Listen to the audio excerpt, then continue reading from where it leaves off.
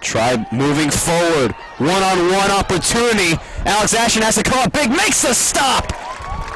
Holding the ball in the midfield. Playing it forward. Another opportunity. Antonio Bustamante, right-footed shot, and he beats Alex Ashton.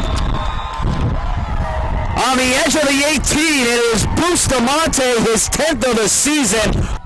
Hawkins gets ahead to it, still with William & Mary though. Right-footed shot, just off the crossbar. Didn't think that had the chance to try and sneak in. Ryder Bell.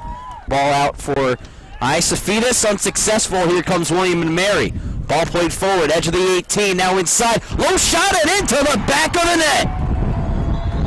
William & Mary doubles their lead. Riley Maw, 27:47 to go, and Hofstra has their backs against the wall in the CAA semifinals. Here come William & Mary trying to add to this 2-0 lead.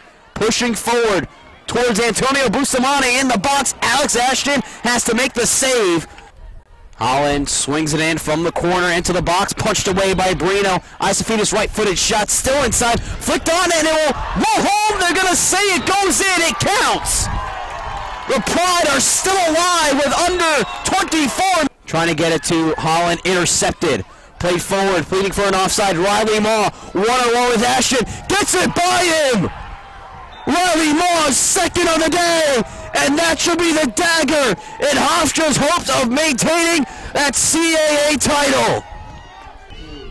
We will have a new champion in the CAA for this upcoming year. The reigning champs fall in the semifinals to the William & Mary Tribe. They're going back to the finals for the first time since 2013.